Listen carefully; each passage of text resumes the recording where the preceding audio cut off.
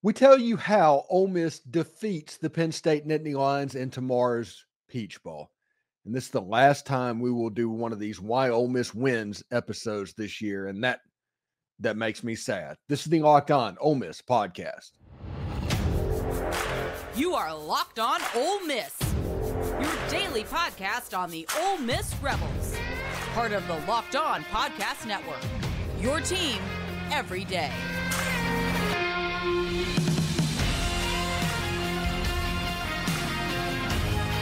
Hi, I'm Stephen Willis, a former staff member at Ole Miss and a 10-year veteran of the national media with Yahoo Sports. Also did a little stint at WSMV. Thanks for joining us today. Today on the show, we'll tell you how Ole Miss is going to defeat the Penn State Nittany Lions in tomorrow's Peach Bowl. As I mentioned, I'm Stephen Willis, and this is the Locked On Ole Miss podcast, your daily podcast on the Ole Miss Rebels, part of the Locked On Podcast Network, your team every single day. We're free and available on all the podcast apps and YouTube. Thanks for making Locked On Ole Miss your first listen every day, and a special hello to the everydayers that make the show what it is. We have a lot of stuff to get to, and this is going to be an interesting game, honestly, and the way it goes. And these are the three keys that I think I'm going to talk about in today's show. First of all, tempo. We'll talk about how that fits in the football game, especially going against a team that has not seen it, from a league that does not use it. Also, Penn State's run game needs to get contained, and Ole Miss needs to get Penn State into 3rd and 6 plus. That's going to be a major key in this game. And Ole Miss just has the better skill players in this football game. Ole Miss has the better quarterback, running back, and wide receiver, and you have to think that that's just going to pay dividends in a game like this. We'll talk about that as well. But we start off with tempo. And tempo is the most important piece of this football game. It cannot be overstated. It's at the point where Anthony Poindexter, whenever he was asked about Ole Miss's offense yesterday, has said the first challenge is the tempo, but we haven't seen it on a consistent basis like they do it. They also have depth at receiver. The production they have, 3 guys with over 700 yards receiving, and they have a really good running back core. Coach Kiffin does a really good job, and getting the guys ready to play. Tempo is going to be the most important piece. And that quote right there, I don't want to act like I'm inside his head or anything, but he's talking about the time it takes between plays for Ole Miss to snap the football. That's the tempo he's referring to. And that is going to be a massive key against Penn State. If you're not used to seeing it, it affects the way you call games. It affects the way you substitute players. And when you have a Penn State team that we talked about, Zach Seiko, having players on a pitch count, whether Andre Carter, Adisa Isaac, or those guys, a couple of cornerbacks, tempo is going to be an important thing when you can't substitute players, when you can't match up. You can't put your running defensive lineman in on rundowns and your passing defensive lineman in on pass downs. It's a situation to where you just have to play. And then you mix that in the fact with it coming so quickly, busts tend to happen when they don't see it very often, with the lack of substitution going against tired legs. And you can see why tempo is going to be a major cog in this football game. Now, to get the tempo going, Ole Miss needs to get first downs. They need to get that first down of the drive to really crank it up. So we'll see how that will go. Will it look like Ole Miss against Texas A&M, who has an explosive defense just like Penn State does, or will it look like Georgia, who kind of figured it out? Now, one thing that could be interesting in this game with the tempo and everything else is Lane Kiffin is possibly the best script writer in all of college football. And knowing that going into this situation with the Penn State defense, there's a chance that Penn State could find themselves down in this football game 7 or 14 points before they blink. Now, there's a chance it's 0-0, and it looks like the Mississippi State game, and that's what good defenses do to good offenses. I'm not saying that's not possible. But a reasonable scenario on the table right now is a 14-0 lead by Ole Miss. And how will that change things? The tempo's there. Everything's going. How will that change the way Penn State calls the game offensively? Penn State plays defense, the substitution patterns. Will they just say, hey, we're going to play base defense and go?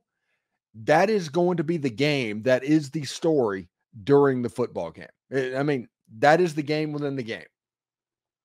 And whenever Ole Miss really gets going in that way, they can rip you apart pretty good. Now, the flip side of that is when Ole Miss doesn't get first downs to start a drive, the offense can bog down. And we've seen in the second and the third quarters of games this season, the offense has kind of bogged down a little bit. First and fourth quarter, they've been pretty good, but they have bogged down a little bit in the middle part of the game. We'll see what happens. That's against defense that are used to running against tempo. That's how long it takes them to get acclimated to what is going on.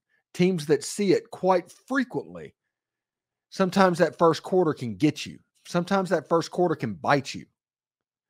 And then they get in the second and third quarter, and at the end of the game, whenever legs get tired, the tempo again takes off. That's the first and fourth quarter secret. What happens with a team that does not see it very often, to where it can't be replicated, to where it can't be really practiced for? The game is going to go out and start and go. Now, I guess the wild card in all of this and the tempo is, what is the penalty situation going to be? This is going to be a massive stay on schedule game for Ole Miss as well as Penn State, honestly. But Ole Miss needs to avoid holding penalties, false starts, things like that. There are going to be people in the crowd that are Penn State fans. They travel very well. Ole Miss is going to bring 30, 40,000 people to the game, but there's going to be a large contingent wearing white as well. Ole Miss can't afford to get behind the chains against this defense. That is how this defense lives. This is a Manny Diaz attacking defense. They are going to come at you from all angles. They're going to do all they can, but you can't help them out. You have to play clean. No penalties, no turnovers. And then attack them through using counterflow type plays, screens, draws, counter plays. Those plays can affect a Manny Diaz defense. As we all saw, he was in Starkville. He was the defensive coordinator at Mississippi State. Even though he is at Duke, this is going to be an Anthony Poindexter defense, but they're going to be running the same stuff. So we'll see exactly how that goes as well. I'm pretty fired up about everything that is going on around Ole Miss sports at the moment. And that is going to be a major deal. The tempo is going to be the deal moving forward. Thanks again for making the Locked On Ole Miss podcast your first listen of the day. We're just getting started. Stopping the run is important, obviously. But we tell you why it's more important in this game. Passion, drive, and patience, what brings home the winning trophy, is also what keeps your ride or die alive. eBay Motors has everything you need to maintain your vehicle and level it up to peak performance. From superchargers, roof racks, exhaust kits, LED headlights, and more, whether you're into speed, power, or style, eBay Motors has got you covered. With over 122 million parts for your number one ride or die, you'll always find exactly what you're looking for.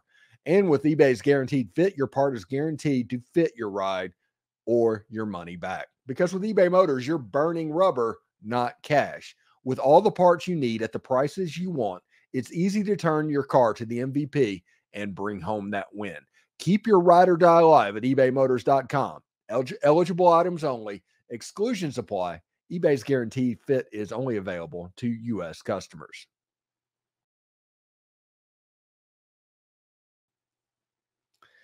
Locked On has launched the first ever national sports 24/7 streaming channel on YouTube. Locked On Sports Today is here for you 24/7, covering the top sports stories of the day with local experts of Locked On, plus our national shows covering every single league. Go to Locked On Sports Today on YouTube and subscribe to the first ever national sports 24/7 streaming channel. So, we talked in the first segment about tempo being the number one key in this football game, and that is the thing to watch for. And honestly, tempo in between plays is going to be important, but Ole Miss also needs to vary the tempo after the snap. If you're throwing the football, they need to incorporate, for lack of a better term, 1, 2, and 3-step drops out of the shotgun, just so that the defense that it really, really attacks knows that they do not always have 2.5 seconds to get right over there. And if that happens, I think Ole Miss's offense will look more like it did against LSU and A&M than it did against Georgia and Alabama. So we have an interesting situation defensively, because Ole Miss's defensive unit in this football game is going to be very important.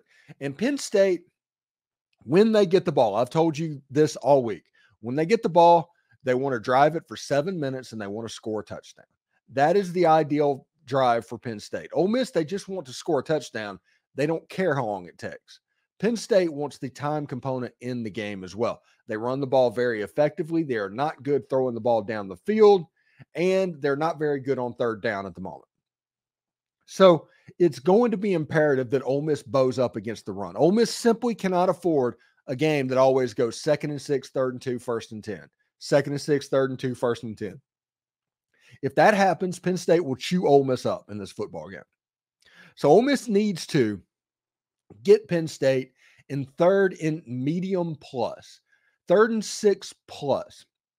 That needs to be the goal. And yes, Penn State's going to convert some of those, but statistically this year, they haven't converted as many as you would think they would in any 3rd and medium situation. Drew Aller's a good quarterback. Penn State's a talented team. They've recruited very well. They are a blue blood of college football.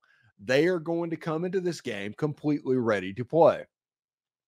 But if you can stop the run and make it to where these two really good running backs, I mean, you have Nicholas Singleton. He's got 163 carries, 702 yards, about 4.5 yards a carry, 8 touchdowns. Again, not explosive, but good. And you also have Kaytron Allen, who had 762 carries. Almost the carry count is exactly the same, 851 yards, 6 touchdowns, a little bit more of an explosive running back. He averages a little over 5 yards per carry. These are the two most important players to keep an eye on when Penn State has the ball. It is going to be imperative on Ole Miss to slow down this running game. You've heard Ole Miss compare this Penn State team to Arkansas, not necessarily by good. Do not hear that. It's a stylistic comparison where the offensive line's very physical. The running backs are physical. They got a huge quarterback. Drew Aller is like 6'5", 240 pounds. That is where that comparison comes from. Drew Aller can run a little bit as well, so don't be surprised when he takes off. But Ole Miss needs to close the running game down quickly. And they will. And I think they will do this way. You're going to have Isaac Ukwu and Jared Ivey playing out on the end. Jared Ivey moved into three tech later in the season, but I think they're going to want to get a little bit bigger, a little bit more athletic. And you're going to have in the middle JJ Pegues and Zxavian Harris. Those are going to be the front four attacking this Penn State run game, because the goal is to get Penn State's offense into 3rd and medium plus. That is the goal. For whatever it is, like 5 yards is the strike through line against Penn State offensively on 3rd downs. So you don't necessarily need 3rd and longs, but you don't need 3rd and shorts either. You need to eliminate the run game. That's the key. Eliminate the run game from 3rd down, and if that happens, you'll be all right. Like I said, Drew Aller, perfectly good quarterback, and I expect him to rise up a little bit as this game goes stylistically. If this game goes the way that I think it will, he's going to rise up a little bit because he has to, and he has the talent to get it done.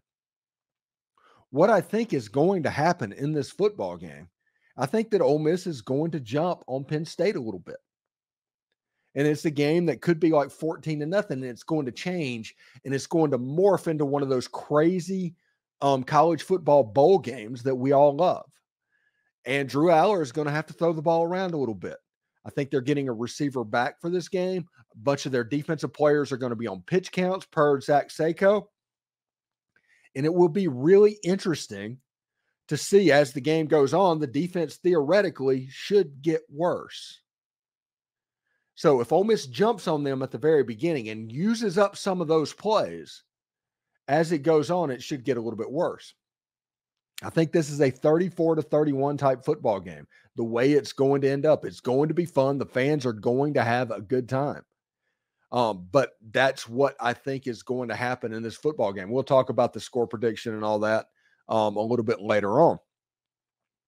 But slowing down the run is of the utmost importance, because if Penn State is allowed to do that 2nd and 6, 3rd and 2, 1st and 10, 2nd and 6, 3rd and 2, 1st and 10, if that is allowed to happen, all of a sudden you're going to have a 21-17 type football game. So much of that clock is going to drain off. And do you remember 2 years ago when Tennessee played Kentucky, and Tennessee had 15 minutes of time of possession in that game? Kentucky had the ball for 45 minutes in that football game. That is the Penn State goal here. They want to get first downs. They want to play the game that way to keep Jaxson Dart and Quinshon Judkins and Trey Harris and all of those guys off the field. The way you stop that from happening starts with slowing down the run enough to get to their 3rd down troubles. Then you can get the ball back. It's going to be a game about getting off the field as quickly as you can.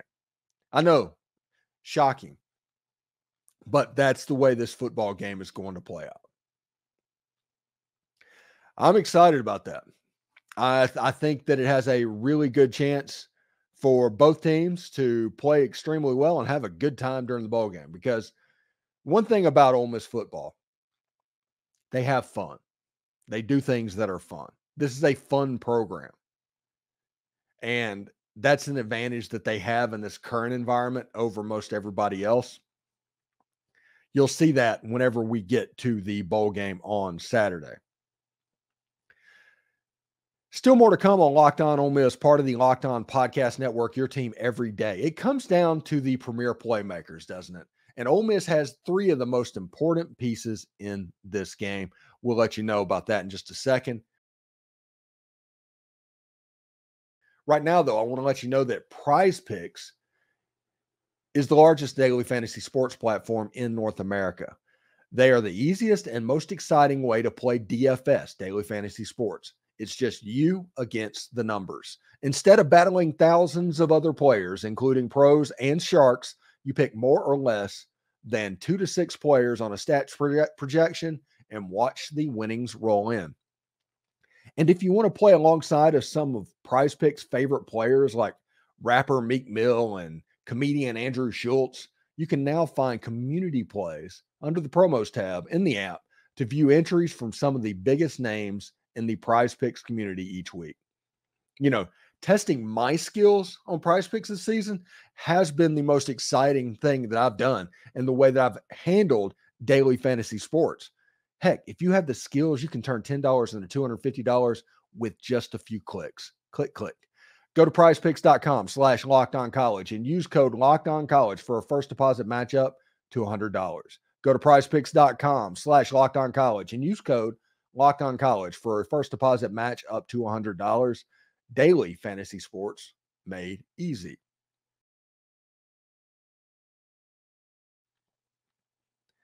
Thanks for making Locked On Ole Miss your first listen of the day, and shout out to the everydayers. Locked On has launched the first ever national sports 24/7 streaming channel on YouTube. Locked On Sports Today is here for you 24/7, covering the sports of the day with local experts of Locked On, plus our national shows covering every single league. For your second listen, go to Locked On Sports Today on YouTube and subscribe to the first ever national sports 24/7 stream channel. Be part of history. All right. Now, the last thing that I want to mention, I think the 3 most important players in this football game, Ole Miss has. The 3 game breakers in this football game, Ole Miss has those players. And this isn't denigrating anything on Penn State's roster. That's just not quite there as good as them. I think the best quarterback in this game is Jaxson Dart. I don't think it's particularly close. I think Jaxson Dart has a chance by the time he leaves Ole Miss to own every single record in the Ole Miss record book. He's a really good football player. I think the best running back on the field, which is going to be a great field of running backs. Kaytron Allen and Nicholas Singleton are really good backs. I don't think either one of them are good as Quinshon Judkins. Also, pay attention to Ulysses Bentley IV on a fast track indoors. There's a chance that he could be the game breaker that none of us are expecting. And Trey Harris is the best wide receiver by not a small margin in this game. So offensively, there are weapons all over the place. People that you need to score football points, they're lining up on Ole Miss's team. They have the better collection of them. Now, the flip side of that is Penn State probably has the better offensive line, depending on what happens with the left tackle, and probably the better defensive line, even without Chop Robinson. And in a situation of football games, as SEC teams know, the best lines usually win. But those teams that have beaten Ole Miss this year have had the skill players to make Ole Miss hurt. They had the players offensively to make Ole Miss hurt. Like I said, Drew Aller's a good player. Nicholas Singleton's a good one, a running back. Kaytron Allen's a good running back as well. But nobody on Penn State's offense is going to scare you, just scare you.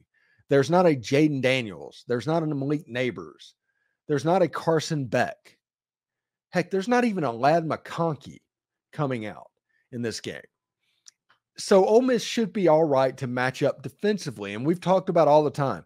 Pete Golding this season has feasted on mid to bad offenses throughout the schedule. Now, I don't know if I wouldn't call this offense good. I mean, if it were good, they wouldn't have fired their offensive coordinator 10 games into the season. But I wouldn't call them bad. So whenever I say mid to bad offenses, I'm not talking about Penn State. I'm just letting you know where Pete Golding says. I think this offense is a mid-plus offense because they've recruited very well, and Nick Singleton, Kaytron Allen, and all those guys, they're ready to go. Drew Aller has a really good chance to be productive. The problem that he has had this year is in games like Ohio State and Michigan, against games with teams with superior talent, that you're going to be in one of these top 10 level showdowns. He has not looked particularly good. Now, that might change Saturday. You might get out there and Drew Aller looks all world. But we talked with Zach Sako, and he said that Drew Aller has a little bit of a confidence issue. And I don't know if that's because he reads his clippings. I don't know if people are tooing him. And what I mean by that is they just decided before it all started that he wasn't very good. And then when he actually does turn the corner, they're not going to come off of that prediction. But if you listen to that, that can affect you. I mean, is it the fact that there isn't just the game-breaking wide receiver that you can go to? There's not just a guaranteed yard guy downfield. They throw the ball to the tight end a lot, I believe. But I do like Nick Singleton, and I do like Allen. I do think they were very good running backs, and I think they're going to try and use them because they have to, honestly. I mean, in short yardage, they line up in the T formation like the 1952 Maryland Terrapins, and they let it go. Like I said, they lead the Big Ten in time of possession. Ole Miss does not. I think the magic number for Ole Miss in this football game is probably somewhere between 27 and 28 minutes. And that is Ole Miss running their offense as normal. I'm not talking about playing slow down or anything like that. I think 27 to 28 minutes of Ole Miss running their stuff is probably going to be required in this football game. Penn State's a good team. Every single Ole Miss football fan going over there should know that Penn State's a good team. And Penn State can win this game. There's probably a Why Penn State Wins video on Zach Sako's Locked On Nittany Lions as I speak right now. Because they can do it. But following this blueprint that I talked about today, Ole Miss is going to win the football game. And my prediction for the game is Ole Miss 34, Penn State 31. And I do think this game has a chance to get weird, has a chance to get bowl game on us.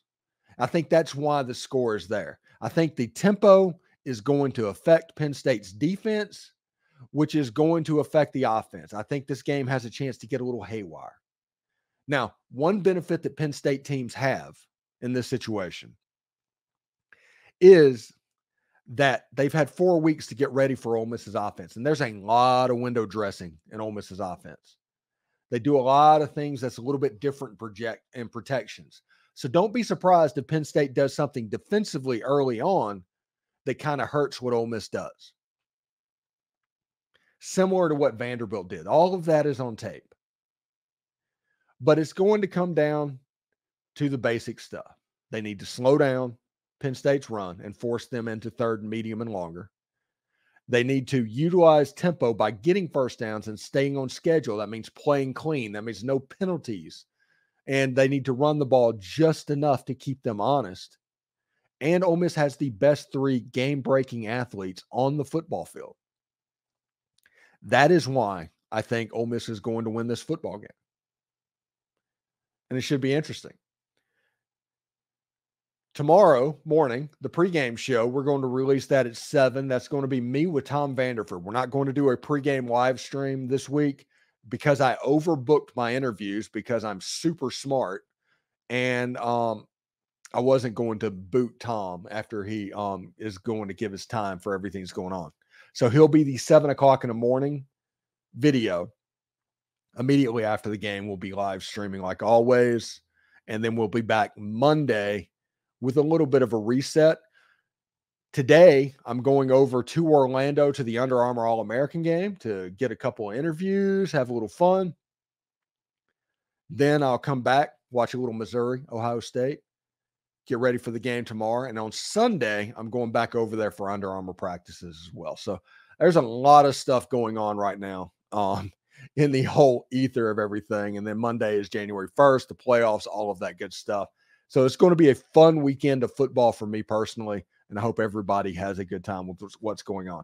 If you're heading over to the game versus Penn State in the Peach Bowl, whether you're an Ole Miss fan or a Penn State fan, please be safe heading down to the football game. Nothing is more important than you getting to the game and back. So enjoy that, be safe as possible, and have a great time at the Peach Bowl.